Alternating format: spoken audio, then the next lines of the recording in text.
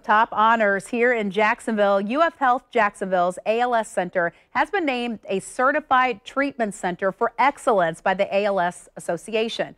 ALS, short for amyotrophic lateral sclerosis. It is a progressive disease, also known as Lou Gehrig's disease, and it robs patients of their ability to walk and in some cases their ability to talk. It is very brutal to watch.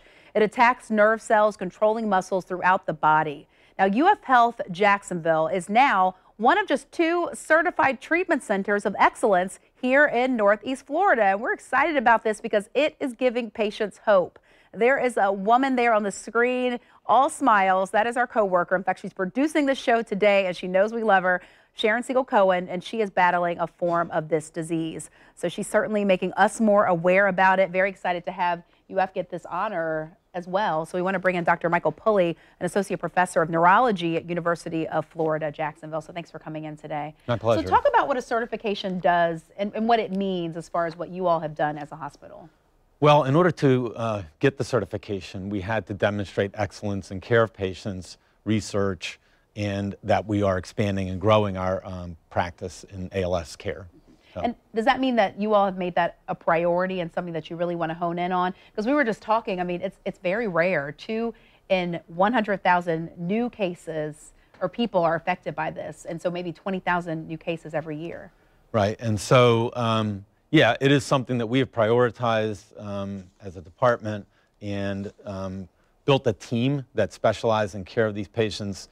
It is really important that the people providing the care are specialized, and we've built a really excellent team of speech therapists, physical therapists, occupational therapists, respiratory nutritionists. We have our clinic coordinators, we have social workers.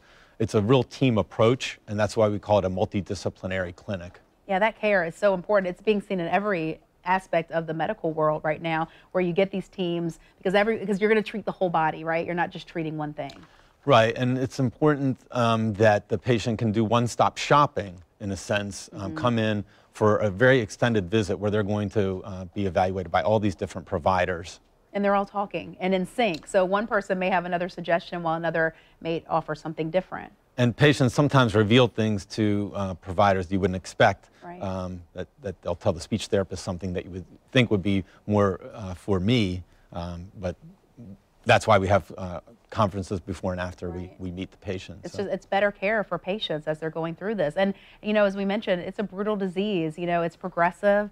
Right now, there's not a whole lot of options for patients once they reach a certain point. But talk about some of the advances in the treatment for ALS. Sure. So there's one treatment that's been shown to slow disease that's been available for quite a long time. And just in the last year or so, there's a new treatment that's come along.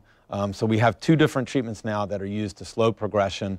And there's certainly still a lot of research. We're currently participating in 3 different clinical trials for new treatments for ALS. And there's no shortage of interest from pharmaceutical companies to develop new products. And there's no shortage of support for research. And patients as well. I mean, so, you know, we have someone out there who's listening and they're battling this. There are options. And I think that's very important that people need to know for that hope, especially the clinical trials. And they should do their research and make sure that they're advocating for themselves to get in some of those trials. Well, there's the research trials, but also there is the care of the patients who have the disease now. And so obviously that's a really critical component of it. And that's what we specialize in, and that's what we're being recognized for now. Are patients coming from all over the state now?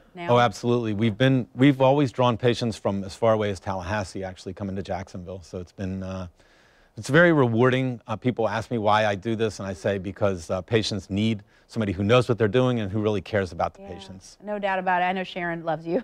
She talks about you, so it's exciting to hear that you guys have this certification. And certainly patients who are out there, this is maybe where you want to go, and definitely go to get some hope and some options for you as you're dealing with this disease. Appreciate you coming in, Scott. Thank you.